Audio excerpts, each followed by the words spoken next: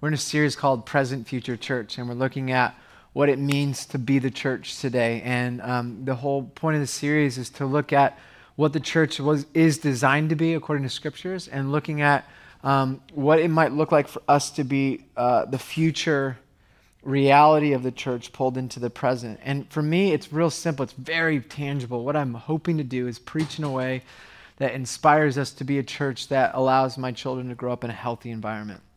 I really have this passion because I was wrestling with this question all week long. Why is it so hard to be the church? Like, why is church so hard? Like, I don't know what your experience has been, but I've been asking this question because I've talked to tons of people that have been healing from their pain from the church. Gandhi once said, if it weren't for Christians, I'd be a Christian. Isn't that interesting? Like the greatest problem, like our missiology of the church, our mission to renew the world, to save the lost, to transform culture has been impacted by the people that make up the church. Like, we're the greatest threat to the mission of the church. That's what I've been realizing is the problem is here. It's internal. It's the church. We are the problem. There's a study done by Barna a few years ago in a book called Unchristian, where he looks at the top perspective that non-Christians have towards Christians. And of the top 12, 9 are negative. And these are the top ones. Number one, that Christians are anti-homosexual. 91% of non-Christians see Christians as anti-homosexual. And I just want to say from the stage that you as a Christian cannot be anti-anyone. I don't know how you feel, but you can't be anti-terrorist, anti-pedophile, anti-convict, anti-women, there's no place, because we're all children of God.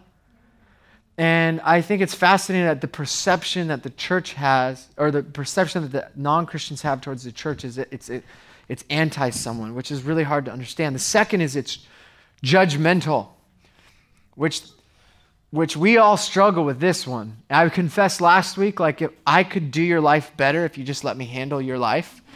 That's judgmental. Like, what is that? Wow.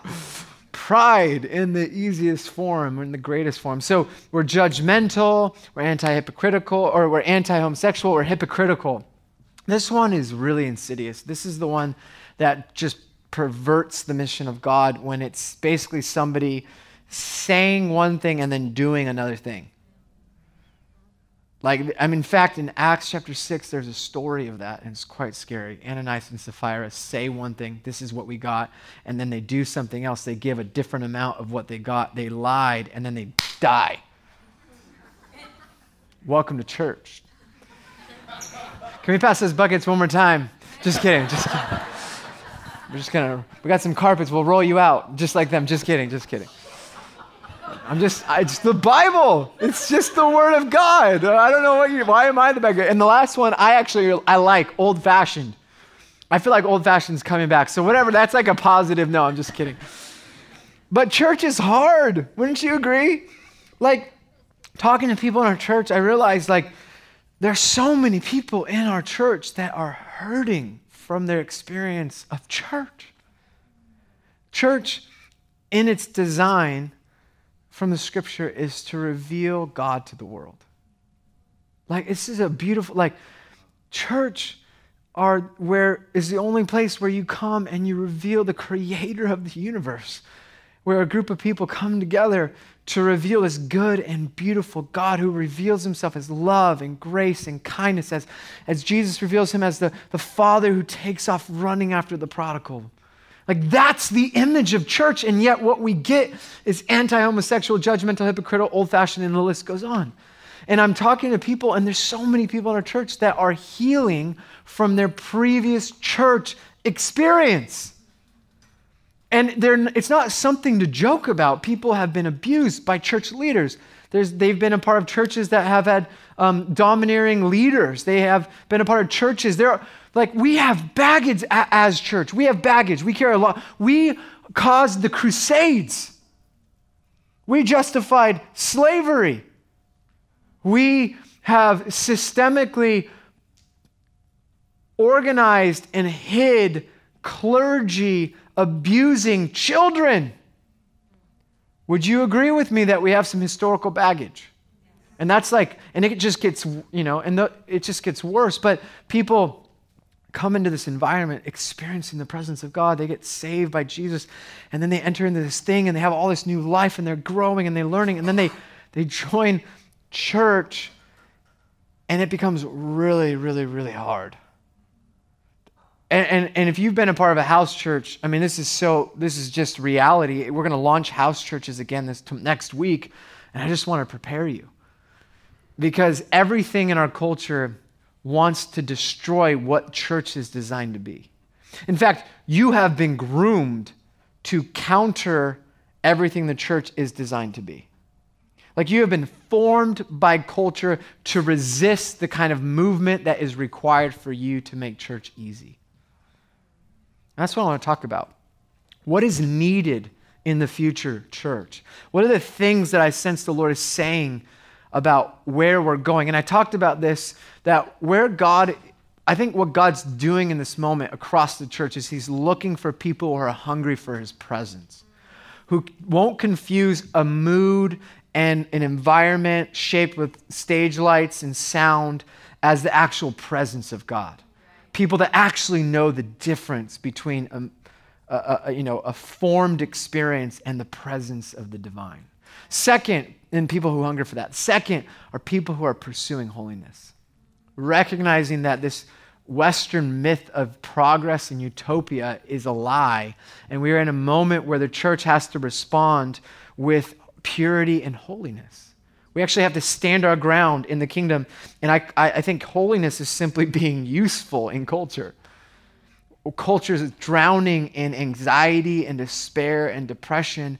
A culture that's fragile and falling apart. A culture that doesn't know how to have relationship. A culture that doesn't know its identity, doesn't know what to do with power, doesn't realize what privilege looks like and what to do with it.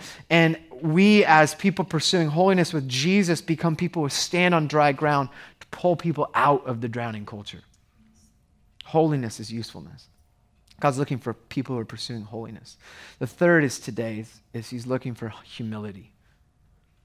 And this is not something that's talked about very often, but he's looking for a particular characteristic that's required of God's children. And that's what I want to look at today. But why is church so hard? Here are a couple of ideas that I came up with. Number one, diversity. What other organization or institution on the planet is as diverse as the church? Where it doesn't matter what language you speak, what culture you have, what race, what ethnicity, what gender you have, what political affiliation, whether you're a Democrat or Republican, what your socioeconomic status is. Literally, this is the only place that actually none of that matters, because what matters is we confess that Jesus is Lord. Everywhere else you go, those distinctives are more important, except the church. I'm not saying, so diversity is a gift that we get to steward, and we have to steward it as the church today. All right? And we'll talk about that in just a little bit, about our responsibility and rights when it comes to power and privilege. I want to talk about that really clear as a white male who has inherited a system that has been bent towards my favor. And people want to debate this, but there's nothing to debate in the American context. And it's not something that we have to apologize. I have to apologize for it, but it's something I have to educate myself in and with, and learn to do what Jesus does with power and privilege, which that's what we're going to talk about. But diversity brings conflict, obviously. Would you agree? Yes. Like, have you ever been to a Cambodian cookout? It smells different than a southern states cookout. I remember when we were having our church we would have our church meeting in an old church building on 4th and Elm, where when the garden started, there was like 12 of us, and we met right after the Cambodian potluck. And there were some smells I did not prefer. Which gets to my second point. We live in the personal preference of a Yelp review world. So And this is formed by point number 3, which is individualism. So I'm going to hit on the personal preference thing. We live in a culture, we swim in a culture. It's like we don't even recognize the lens through which we see the world through, which is this thing called individualism. We actually believe we are autonomous individual selves. I mean, what we don't realize is we're being shaped by massive institutions. We are being shaped to consume. You just have to do some research on this.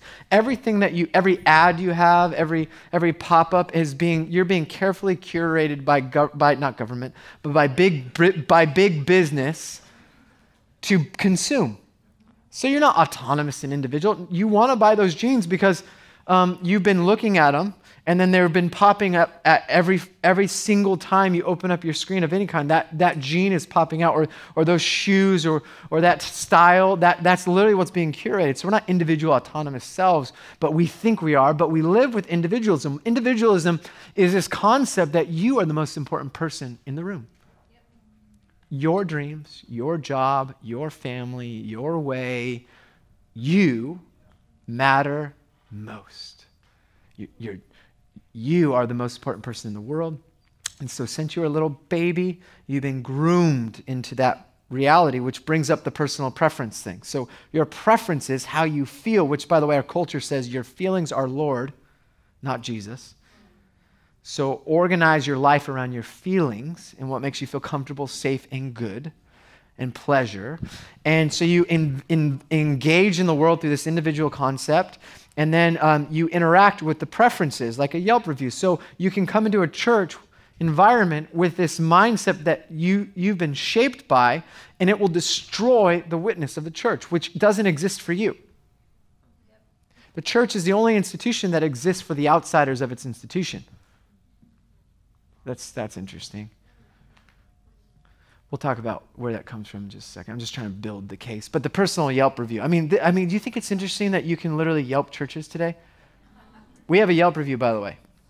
I read all of the reviews. One of them says, 2 stars, Pastor Darren, looks like he's 25, preaches for 30. Just to clarify the Yelp, I'm 35 and I preach for about 50. Thank you very much.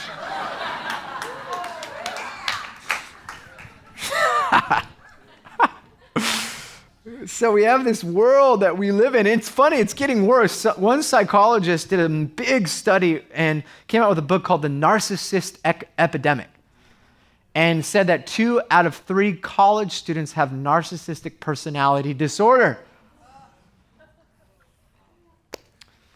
It's hard. We live in a culture of individualism. Your truth, your way. And the fourth reason I think that church is so hard is we have an enemy working against us. There's not neutral territory here. There's an enemy resisting you. And he's not resisting you like a scary movie, demonic, like doll that's been possessed by some demon. Sorry, I didn't mean to go there. Or like a clown hiding in gutters. Like that's not... I don't like scary movies. But you know what I like to do? We're not going to podcast this one. For some reason, I like to watch the previews with the volume off and see how far I can go before I shut it off. I just like that feeling. I just want to be a little scared because my imagination runs wild. I'm like, I'm done. I can't do it. Nope. Friends send me pictures of creepy old dolls and think it's funny. I have a thing against dolls. I don't know why. Like, dolls are scary to me. Anyway, so that's not how the enemy comes. He comes with you saying, hey, with entitlement. He comes with, hey, what did they mean by that? And then the seed grows into a forest of question and doubt, and then collection of injustice. Oh, they did it this time. They did it this time. Oh, they hate me. They're with them on that post. I'm left out. I'm not good enough. I'm this, that. That's how the enemy divides the church. So subversive. Now, Paul faced all of these issues in his time, and except for Yelp reviews. He wasn't like, hey, what do they think about my church in Philippi? What? They're being killed. They weren't doing that. So, Yelp review looked different. We're just going to cut your head off or throw you in the thing and whatever. So he didn't deal with like the type of consumer-oriented junk that we live in, this shame culture where we just want to put people in stocks and throw vegetables on them. That's what we use online for today. We live in a shame culture. Paul didn't deal with that, but he did deal with the fact that the point of the church is to reveal Jesus to the world. And he was doing everything he could to protect that mission. And what I love about Paul is he wasn't trying to teach some philosophy to a bunch of people so that they'd have this secret knowledge to bring them to this place of enlightenment where they're disembodied from their everyday life. In fact, that's the opposite of Jesus. Paul recognized that Jesus was the incarnate Son of God, meaning he was flesh and blood, meaning he had bones, he lived and breathed and ate meals. And so for Paul, everything he talks about, his right and perfect theology, was grounded in human, ordinary practice in life. So you can't be this ideal of community unless it works itself into your everyday existence. Does that make sense? So he writes to this church in Philippi, in Philippians chapter 2. I want to look at this passage. This is about this idea of becoming the church that embodies humility, but looking at Jesus as the model. And we'll get there in a second. But Paul writes to this church, and this is like one of his favorite churches that he planted. He had favorites, just like 11 o'clock, you're my favorite. So he writes, because it was one of his first churches planted. Some scholars believe it was led by 2 women, by the way. I just want to throw that out there, that the purpose of the issue is there are 2 women in a home leading a house church, and they had conflict, as people do. You with me? So this isn't a woman's issue. This is a church leadership issue in general. And he's trying to remind them of the mission of living a life worthy of God and how to do that. And he talks about the key to unity and love is suffering and humility.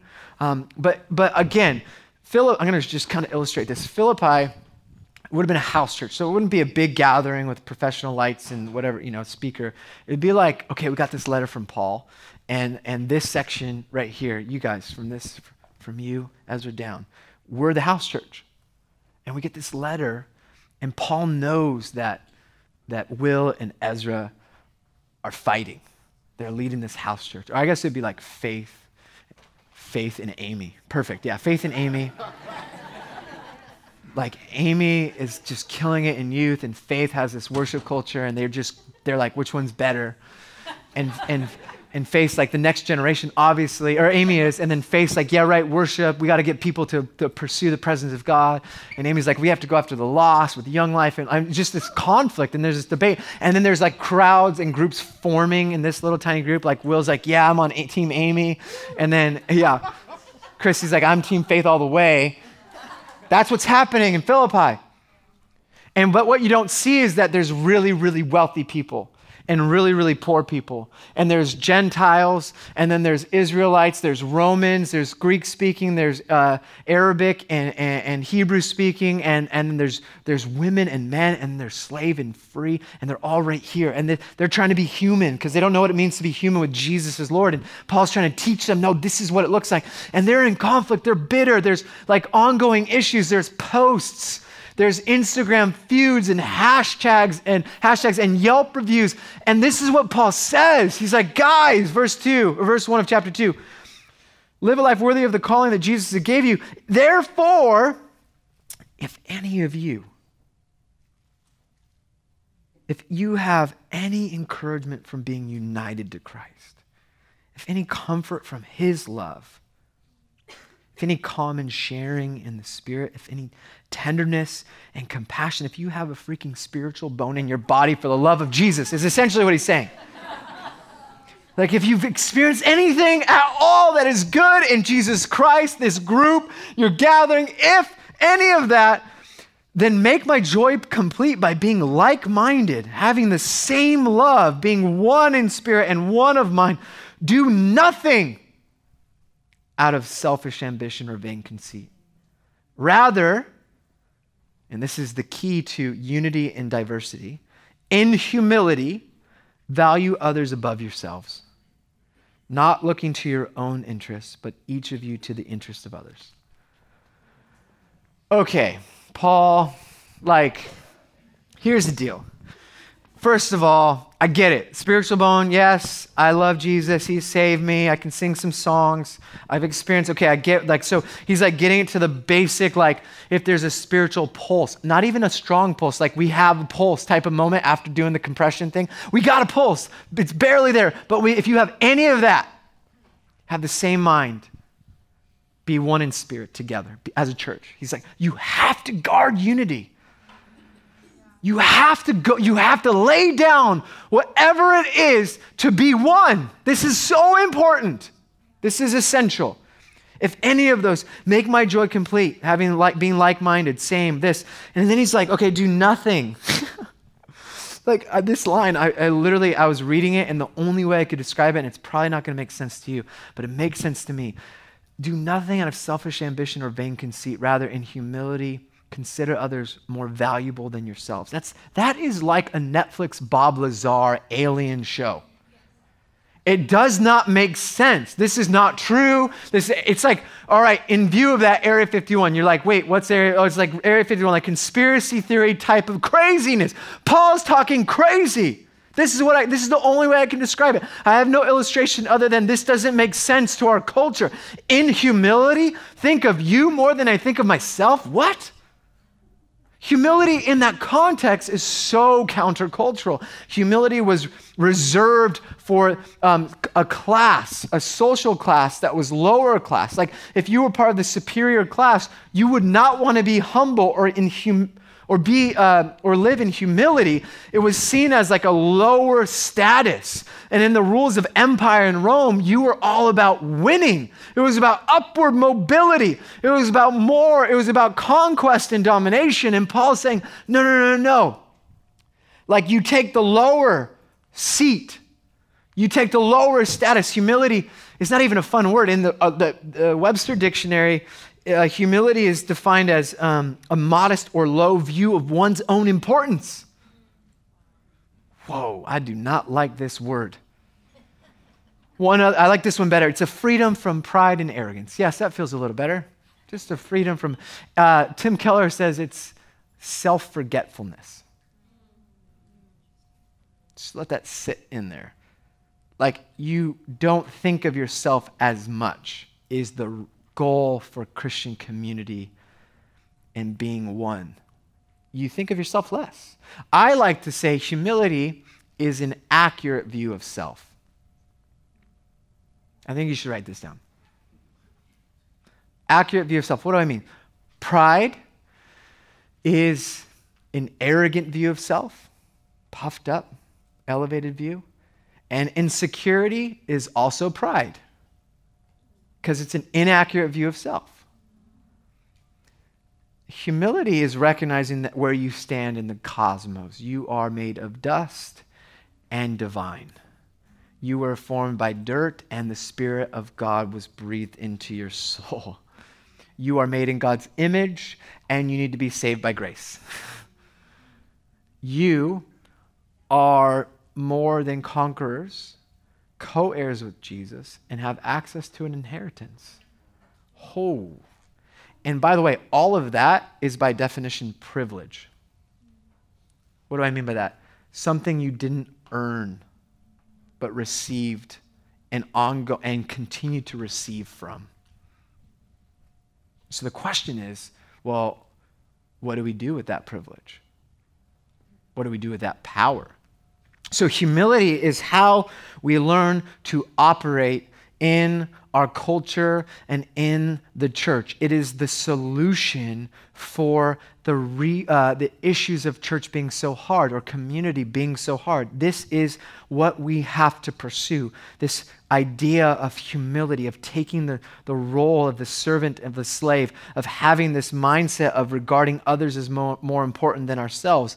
And so for Paul, Jesus is the model for life. So whatever issue you face today, Paul makes this argument that Jesus becomes the model for how we are to live. Husbands, are you struggling in your marriage? Do you have a hard time dealing with the conflict that brings when you say I do to somebody and all of a sudden they are a completely different person than you and have all sorts of expectations about everything in your life, including toilet paper, budget, sleeping patterns, hanging out with extrovert, introvert, all.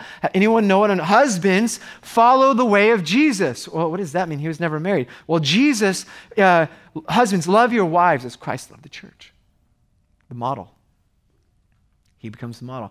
You want to deal with money and issues? Well, Christ, who was rich, became poor so that you might become rich.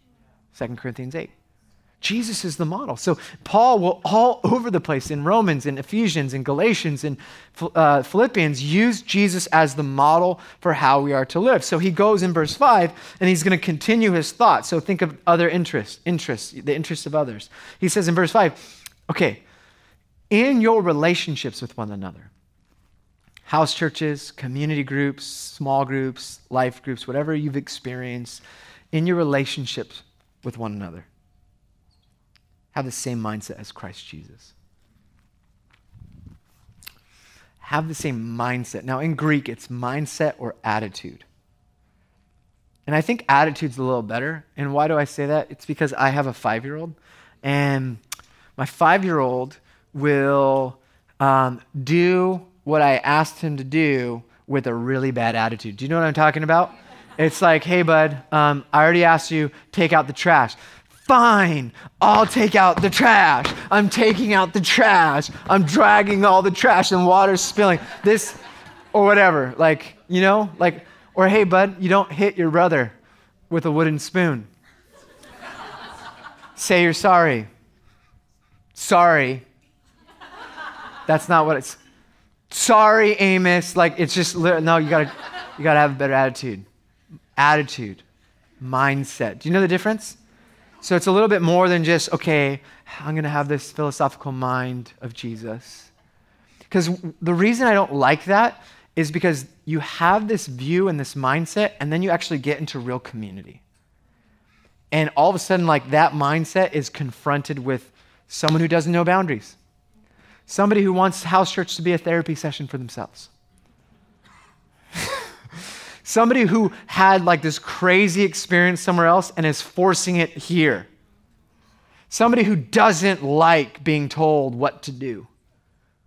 Somebody who wants to tell everyone else what to do. Somebody who's really charismatic and kind of strange and a little off, and they're kind of dancing, and that's not a thing we do necessarily. And then other people who are really weirded out by the Spirit. So you're confronted with diversity of perspective, and the mindset of Christ is not just something that you must believe here, you have to live out there. You with me? So he says, have this mindset of Christ. And then he breaks it up, and he quotes this hymn. So Philippians 2 is this beautiful hymn that early Christians recited before the Bible was written, the New Testament. So they had this hymn they were going around sharing. And so Paul just quotes this hymn. He says this about Jesus, who being in very nature God, did not consider equality with God something to be used to his own advantage. I would just circle to his own advantage. The Greek word is harpagmos, and it means to grasp or seize violently, to take for himself. Harpagmos. By taking, so to his own extent, rather he made himself nothing, and just circle made himself nothing, which is kenosis, which we'll come back to. By taking the very nature of a servant, being made in the human likeness, and being found in appearance as a man, he humbled himself by becoming obedient to death, even death on a cross. Cross. So you got this poem, this Christian hymn, that has to do with Jesus being made in the likeness and image of God as equal with God, all the character and attributes of God, but does not see his equality with God as something to be used for himself. So he had all the power and privilege of heaven and access to the things of heaven, disposal of legions of angels, of raising all of the dead, of resisting the pain that he would endure on the cross. He has access to all those things as God, but does not use that power and privilege for his own advantage. Harpagmos. Everything in Roman culture was harpagmos. You won by killing the other people, by having a bigger army, by domination, by conquering. And this isn't far off when you think about the American culture today. Upward mobility. We win. Well, first of all, we don't ever want to talk about the loser. We want to be winners, right? So like this is everywhere. So it's all about domination. You go to work and you lie and you cheat, or not you, obviously, but other people lie and they cheat to get the promotion and get ahead. And then, or if that person gets the promotion and you don't in your workplace, they gossip about you to slander you for why you got that position. That's harpagmos. Harpagmos is achieving and grasping. It's like the New York Times article that came out saying that Ivy League schools, parents start getting their kids in Ivy League schools in second grade at private preschools. That there is a competition, it's like $50,000 a year for a private preschool to get you prepared. Like 2-year-olds. Harpagmos, achieve, win. I experienced this when I took Ezra to soccer last year for the first time. I never played soccer in my life. I don't know anything about soccer. We did an entire year of soccer, still didn't learn anything. 4-year-olds playing soccer. It's basically watch them run around the ball the whole time. And then there's probably 1 or 2 kids that know what they're doing and they score like 50 goals. That's literally what happens in like little soccer leagues or AYSO or something. Anyways. But I remember the first practice, I was nervous because I'm a dad who played sports, just not soccer. And I'm like, all right, here's the coach. Coach is a young dad. He's got his soccer stuff on. I'm like, hey man, I've never played soccer in my life. Hi, how are you? That's literally how I'm like all nervous, like, I'm sorry. And then he's like, hey, that's not a worry. How long has your son been playing soccer? And I'm like, he's 4. Like, this is literally his first, we bought the ball today, actually. So go get him, Ezra. And he's like, oh, that's okay. We have like a club thing. We all kind of pitch in on Tuesdays. So you can come on Tuesdays. We can practice on Wednesdays. And if you want on the weekends, we can kick the ball at the park. I was like, wait, he's 4 years old. But it was like this mindset that's everywhere. Like they gotta win. I mean, we see it in the education system. We see it everywhere, right? And it's this harpagmos, this like power, this seizing, this grasping, this I got to make sure I get what I need. It's upward mobility. But Jesus does kenosis. Kenosis is this beautiful Greek word, and it's self-emptying, to empty himself. And this is the model. What do we do with power and privilege? What do we do when we receive something that we didn't work to earn? What do we do when the system is designed for us to win and keep others down? Those that have the privilege and power, whatever that looks like, use it in the way of Jesus and leverage it for those without power and privilege.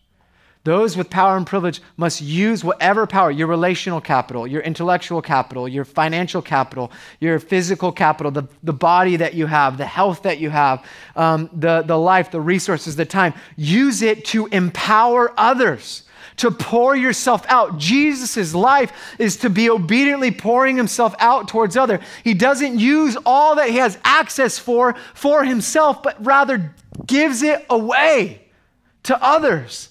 And as a result, we receive that grace. Isn't that crazy? That actually the way we're designed to be church is to recognize there are people in this country and other places that don't have the access, that don't get to play in the same game because of institutional systemic injustices. And we need to change that. Like Jesus, flip the table, talk about it, say I'm sorry, listen, and go all out as we love each other. This has to happen. This is not a political conversation. This is a Jesus conversation. What did Jesus do with his power and privilege and resource? He gave it to others. We can enjoy the things that we have, but we should invite others to enjoy it with us. This is the conversation we need to have. This is my secret 2020 campaign. To get our church recognizing that it does not matter if you think Trump was sent by God as a prophet or Trump is the Antichrist. Because in church, Jesus is Lord and raised from the dead. Those things don't matter. But let us be certain that we reflect the Jesus of Scriptures, not the Jesus of an agenda. And he will offend both sides. And you must learn to be okay with diversity. We will not be a church that has the same political view or the same kinds of people. We must celebrate diversity. How do we do that? Don't look at your own self. Look to the interest of others. We will offend people. That was already offensive. I know people in this church don't believe that there's such a thing as white privilege. And that's hard.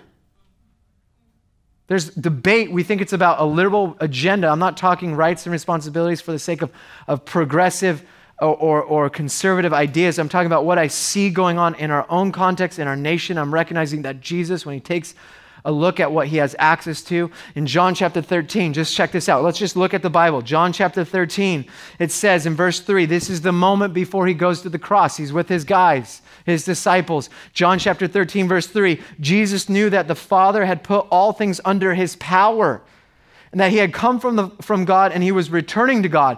He had, in the moment of dinner, he's having dinner, he realizes, oh man, I have all the power of heaven right now at my disposal. He doesn't take a selfie and tweet it out. He removes himself. He takes off the garment that would distinguish him from someone sitting at the table in a slave's outfit. Becomes a slave to the room and does the most unthinkable thing any rabbi should do. Does what even Jewish slaves were exempt from doing. And he washes the feet of his brothers and sisters and said, this is now the model of power. You want to know what to do when you recognize you got the promotion, you got the money, you have the access, you have the knowledge, you have the resources, you have all. This is what we do. We get on our knees, we take off the garment of significance, and we wash the feet of the least of these. This is the image of the church of the future. It has to be humble. It has to take all the power it's been given to empower those without it. This has to be the cry of the next leader, that we cannot be leaders that think about platforms and celebrate the American way. We have to celebrate the Jesus way, which was the downward mobility. And he has the nature of a servant, a nature of a slave, not some like practice of the way of a slave, not some like once in a while inspired to be a servant, the nature of a servant. That's the model we're given. And that's more offensive than anything else we could say. This is what you're invited to be. Humble. To live like Jesus. And if you want the solution to why church is so hard, it's here in this text. It's right here. All we have to do is have the mind of Jesus. It's that simple. So, how do we do this? How do we begin to inch our way towards a type of community that reflects this type of Jesus to the world? Because I know some of you are already frustrated. But if this is where we go as a church that empowers others, a church that looks as good and beautiful as Jesus, a church that is fighting for unity amongst diversity, that looks like the church of the New Testament in the future, what are we going to do? Because I know it's going to be hard. I want to give you some thoughts, but let me just say this. Francis Schaeffer says this. He was a philosopher who, before he passed away, had this like prophetic kind of rant about the church. He wrote this, and he was always writing 40 plus years ahead of where he was at. He said this: the American church has to care more than just about personal peace and affluence. If the borders of your heart extend only to those you know and care about, and your efforts to provide extend only to the borders of their provision, and the church will die and become irrelevant. And isn't that happening in our world today? If you listen carefully, you can almost hear the death rattle that personal peace and affluence have brought to the modern church. So what do we do? How do we build this mindset? Number one, I'm going to give you some practicals. Look up and pay attention. So I want to give you baby steps. And this is what I feel like God's been showing me in my own life. Look up and pay attention. You must move yourself from looking at yourself to looking up towards God and begin to pay attention to the world around you. So much of our life is curated to keep you literally looking down on your phone. This is just the image. I feel like we can talk about sin issues in the church. We could talk about the cultural wars. We could talk about politics. We could talk about all the issues. And I felt like the real issue right now is getting people to go from this to engaging the world like this. I mean, it's a simple micro habit. Walk into the place around that you're at. Be wherever you are and pay attention to who's around you. Pay attention to what God's doing. Pay attention to the room and begin to think. Just look up. So stop. So I have the second one is look out. So look up. Second one, look out. Consider others. When you show up to house church next week, for those of you that sign up, don't go in thinking, oh, where do I fit? Will this meet my needs? Oh, there's a ton of young people. I'm older. I'm in a different life stage. I need to find people in my life stage. Maybe it's actually, let me be a gift of diversity here and fight for diversity. I'm the only one with kids in this group. I wonder how they feel. God bless you for doing that. They need to see parent kids when they're single or they're young marrieds. Like, we need all of us to begin to learn to live in diversity together. Like, I can't say this enough. Like, if you are part of a generation that's older than millennials, Gen X, or baby boomers, or we have some that are part of the greats, the great generation. We need you in community in our church. We need you to lead communities in our church. I was at pre-service prayer, and there's barely anyone over 40. I'm like, come on, 40-year-olds, come on, 50-year-olds, come on, 60-year-olds, come on, 70-year-olds. You have permission. What do you want? I will make a red carpet for you because we need you in our lives. And so if you feel isolated or if you felt like we're young, let's change that. Help us change that. Because the next move of God is not a one-generational movement. It's a multi-generational movement.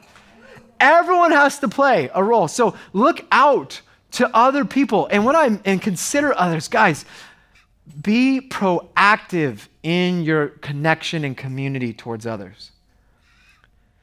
So many people engage in life, and because it's so self-focused, we're never thinking, what could I give? What do they need? How do we support? Like, what is God doing in this moment? So a girl in our church is celebrating getting her first apartment or moving from transitional housing into her first apartment.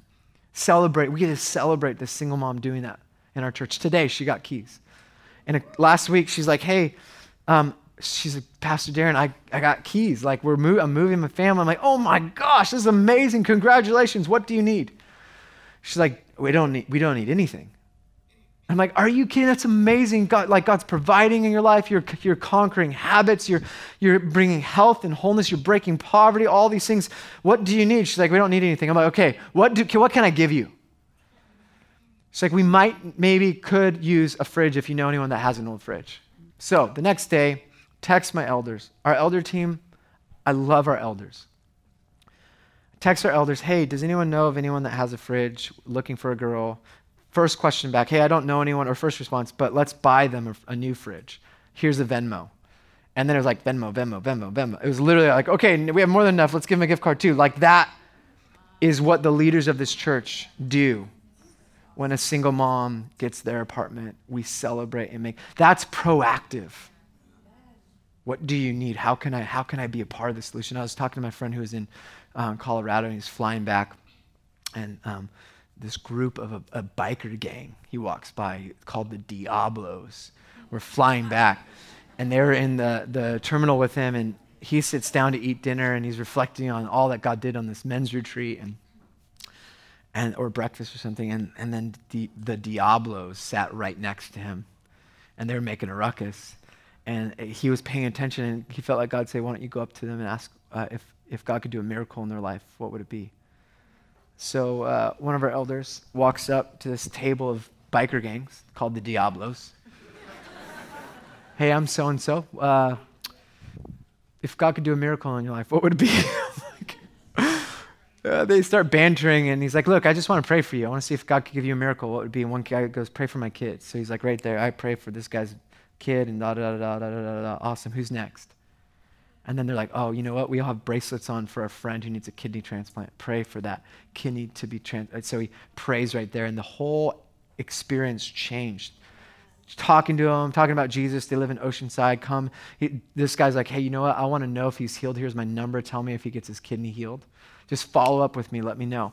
I'll be praying for this guy. Our church will pray for this guy.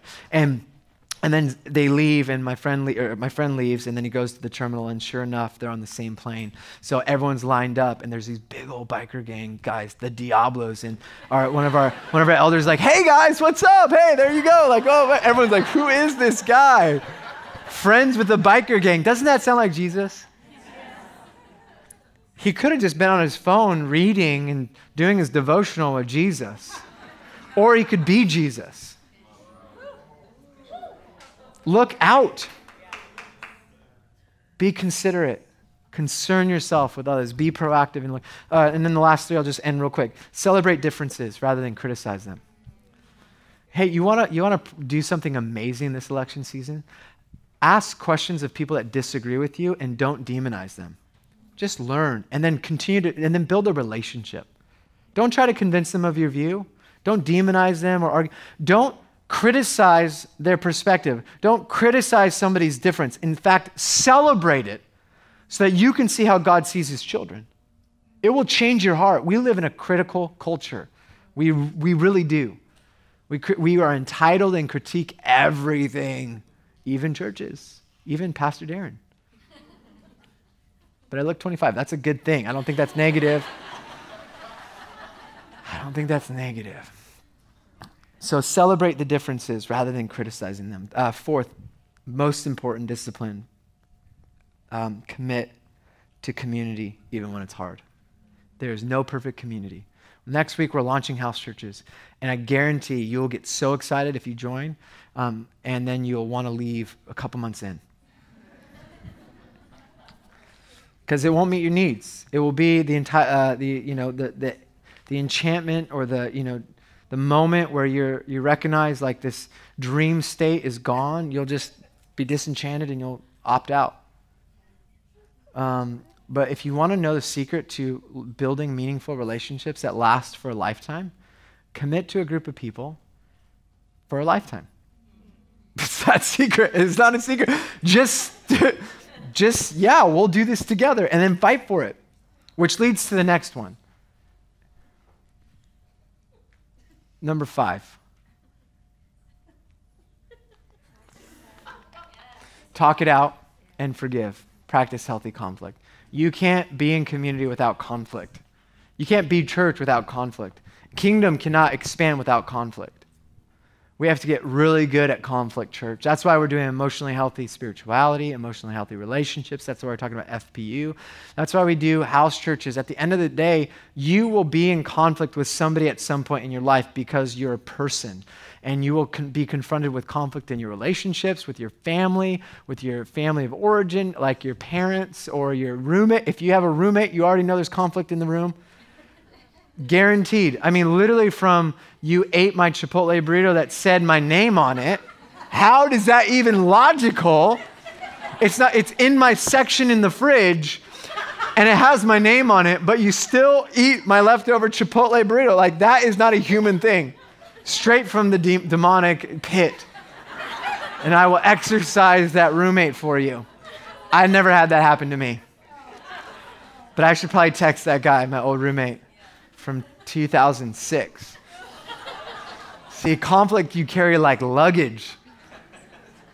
Am I right? So, what do? Talk about it. Commit to connection. Don't blast them, react, respond. If somebody sends a text message that offends you, don't text them back right away. Wait 24 hours. Someone sends you an email, don't respond having to prove why you're so mighty and right. Give some space. Count to 7 and breathe and sit on it. Don't destroy. You could invite God or you could just wait and that will be enough. But the thing is, don't destroy relationship because you have to be right. So, church, I want to be a beautiful church that reflects Jesus into the world. So be humble. Be humble towards one another. Be humble in the world. Take the posture of a slave. Take the nature of a slave and wash the feet of your businesses, your coworkers, your roommates, your school, your classroom, your teachers, your students. Wash the feet of your neighborhood. Wash the feet of the city. That is the future church. And in your relationships with one another, look up. Get off your phone. Get off yourself. Look out and be considerate towards others. Number 3, celebrate differences. Commit to a community. Stay in it and then talk and forgive. Can I invite you to do something in response? We're going to stand and pray, but can I invite you to do something? I think right now, the Spirit is speaking to you about conflict with people, some of you. That you are in bondage to unforgiveness. There are people that have hurt you, and you have justifiably been wronged. But that place of unforgiveness in your life is now a cage and a prison that you carry around. And here's the thing. You can forgive someone and not be in a relationship with them anymore. Do you know that? There are some people that you should not be in a relationship, that cross boundaries, that create ongoing pain. But forgiveness is a process of releasing them back to God. Some of you are in bondage in unforgiveness to people that you don't need to be in a relationship with, and that's okay. Some of you are in conflict right now with people in community, at work, in your life, or even in this church, and you're hindering our witness because of your personal unforgiveness. So if you have a freaking spiritual pulse in your body, make my joy complete and go forgive them. Go talk it out and deal with the conflict. Amen? All right, let's stand.